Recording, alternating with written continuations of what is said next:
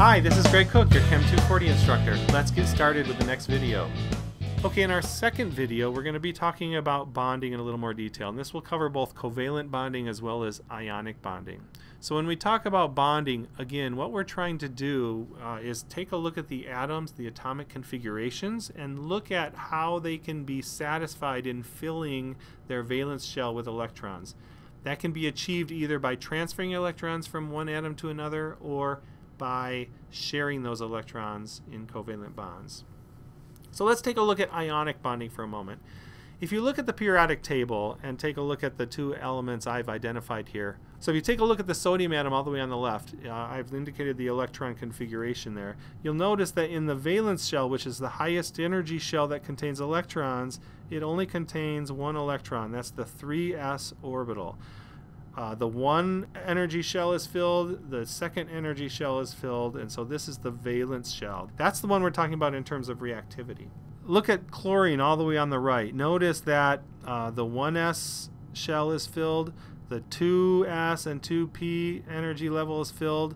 Now the third energy shell has a filled s orbital, but the p orbital only has 5 electrons. So it needs one more electron to be satisfied. Sodium has one electron that it could either give up or take. So actually it's easiest for sodium to give up that electron and chlorine to take that electron. Okay, let's take a look at these two atoms in a little more detail. So you notice I have shown the sodium atom with one dot, and that represents the electrons in the valence shell. The filled shells, 1s2 and 2s2, 2p6, those are filled and satisfied, but the third energy shell is deficient of electrons. It's not filled. There's one unpaired electron. This sodium atom can either give up or accept another electron to become filled. It's easiest for this one to give up the electron and become a positively charged atom so that you have a filled energy 2 energy level. On the other hand, chlorine in the valence shell has 3s2, 3p5. It's missing only one electron. So by gaining an electron, it can have a satisfied valence shell and become stable. So when we bring these two atoms close together, that electron is transferred from sodium to chlorine, and sodium then becomes oxidized and positively charged. Chlorine becomes reduced and negatively charged. So the electron has actually been given up by the atom and given to the chlorine, and those become ions, positively charged and negatively charged. Those ions attract, and that electrostatic attraction between opposite charges is what we call an ionic bond. Those electrons are not shared between the atoms, they are simply associated ions. This is what many inorganic compounds or salts are made up of, are ions which are attracted to each other without sharing electrons. That's an ionic bond. Okay, and that's fine and well for the two atoms which are separated apart, where one could easily give up an electron and one could easily accept an electron. However, if you think about something like carbon, look at the electron configuration of carbon. 1s2, 2s2, 2p2. In order to become stable, it has to either give up 4 electrons to become carbon plus 4 and only have one s level filled, or gain 4 electrons to completely fill out the rest of the p's and become a carbon minus 4 charge. That high amount of charge is also unstable, so carbon atoms don't like to do that. Instead, things that can't easily give up 1 or 2 electrons to become +1, +2, or gain easily 1 or 2 electrons to become -1 or -2, tend to form shared bonds where the electrons are not given up or taken, but they form overlapping orbitals and connected shared bonds. We call these covalent bonds. It allows the atoms to achieve stable electron configurations by sharing electrons between atoms, but does not form ions, so you don't have very high concentrations of charges on a particular atom. So an electron pair that is shared between two atoms is what we call a covalent bond. Let's take a look at the simplest one. That's in hydrogen. Hydrogen atoms could give up an electron to become an H+. It does that pretty readily in a lot of different contexts, but if you take hydrogen with itself, it doesn't give up an electron to another hydrogen atom easily, because a hydrogen has a difficult time. It's a higher energy state to take electrons. H-, while possible, is less stable than H+. So in order to achieve stability all around, hydrogen, instead of giving up and accepting electrons, will simply come together and overlap those orbitals and share those electrons. And now we have the H2 molecule. This is a shared pair of electrons, which we refer to as covalent bonding, to form H2. Both of the hydrogen atoms at any given time have 2 electrons around it, so they are both satisfied in terms of that stability for having the filled shell. This happens in other atoms as well. Fluorine, chlorine, bromine, as I showed you with sodium chloride previously, they can easily accept an electron to become a negatively charged ion because it only needs one more to fill it.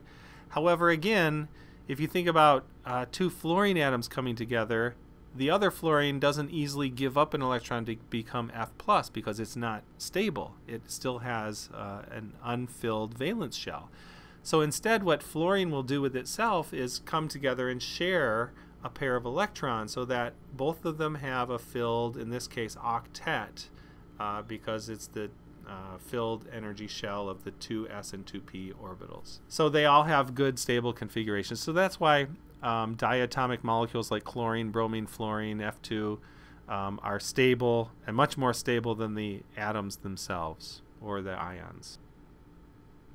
So when forming compounds, ionic bonds can be formed by gaining or losing electrons. Covalent bonds are formed by sharing electrons, and in all cases we're trying to achieve filled energy levels to be stable. We mentioned carbon, and since carbon has 4 valence electrons, it needs to get to 8 valence electrons in order to be stable. So what it does is it forms 4 bonds. In the case of adding something like fluorine to it, you can form 4 bonds with fluorine, which I've indicated here on the bottom. This is the Lewis structure showing all the different electrons for the fluorine atoms. And you can see very clearly that the 2 electrons, one from fluorine and one from carbon, here are shared. The 2 electrons here are shared, the 2 electrons here are shared, and the 2 electrons here are shared. Carbon now has 4 bonds to 4 different fluorines. We can represent that structure in many different ways.